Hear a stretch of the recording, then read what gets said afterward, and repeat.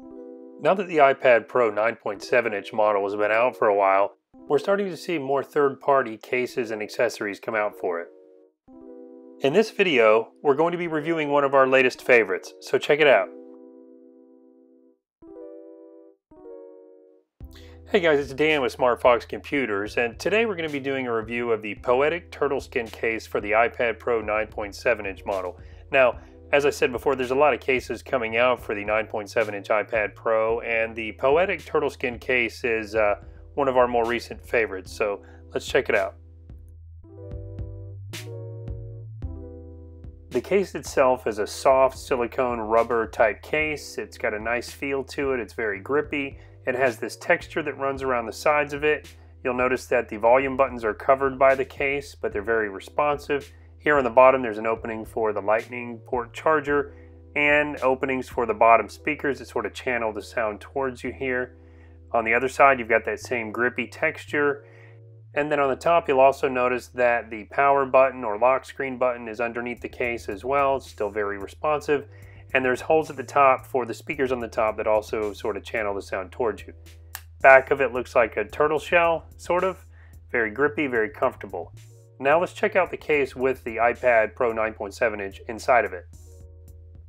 Getting the iPad into the case is fairly simple. You just sort of wedge it down into one edge of the case here, and the rest of it kind of rolls around until you sort of feel it snap into place.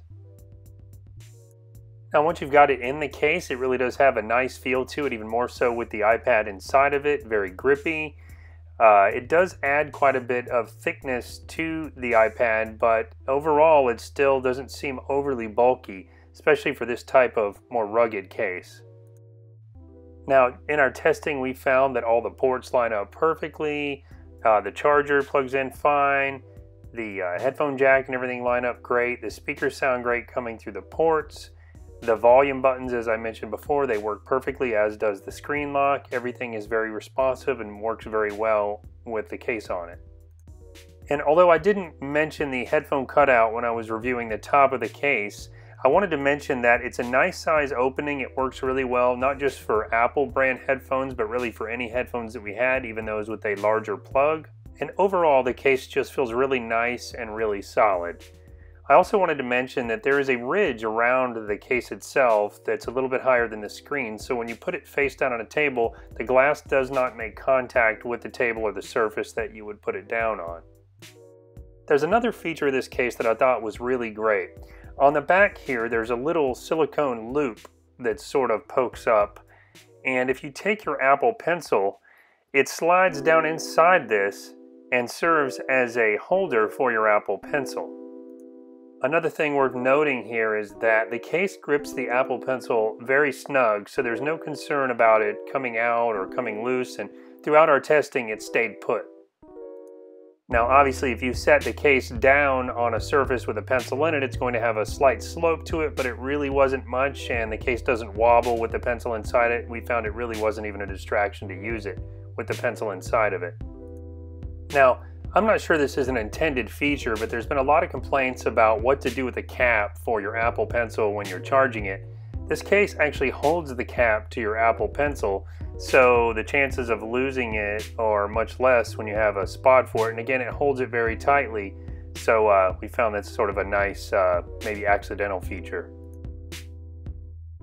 One thing you always want to make sure when you buy a case for a device that has a flash on it is that the opening around the flash is large enough that the flash itself won't reflect from the case and add shadow to your picture or a tint to your picture from the reflecting off the back of the case. The Poetic Turtle Skin case has a cutout that's plenty large enough for the flash. We found that the iPad takes great pictures inside the case, and there's also a cutout for the microphone, so there was no obstruction of sound when recording video. And very much like the opening for the headphone jack, the opening for the lightning port is large enough that it works not just for Apple branded lightning cords, but also some third-party lightning cords that may have a larger connector piece. We tried it with an Amazon charger and it worked fine inside the case.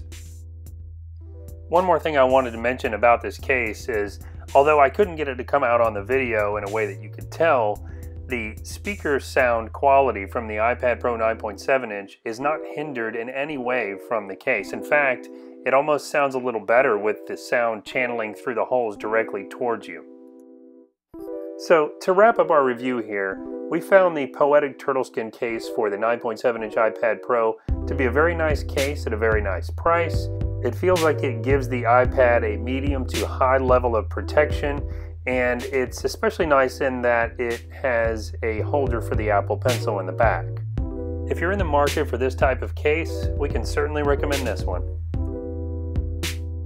If you enjoyed our review of the Poetic Turtle Skin case for the iPad Pro 9.7-inch, please give us a like and subscribe below. Thanks a lot, and we'll see you in the next one.